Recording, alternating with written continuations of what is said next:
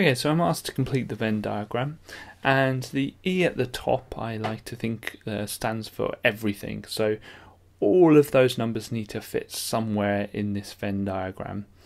And we're going to put the square numbers on the left and the odd numbers on the right. Now there's different methods of doing this. What I like to do with this type of question is just do it one at a time. So we're going to start off with the 16. Now 16 is a square number, but it's not odd. So I'm going to leave that here. 75. Now 75 is not a square number, but it is odd. So I'm going to put that there.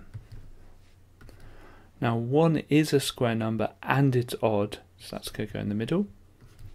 4 is a square number, but it's not odd. 28. Now 28 is not a square number and it's not odd, so that's going to go out here.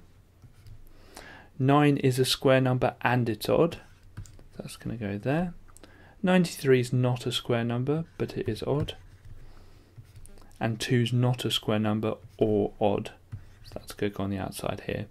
And I like to just add them up, find out how many numbers we've got in our Venn diagram. So 1, 2, 3, 4, 5, 6, 7, 8, and find out how many numbers we should have. 1, 2, 3, 4, 5, 6, 7, 8. So we haven't missed any, because it's quite easy with this type of question to miss a number out.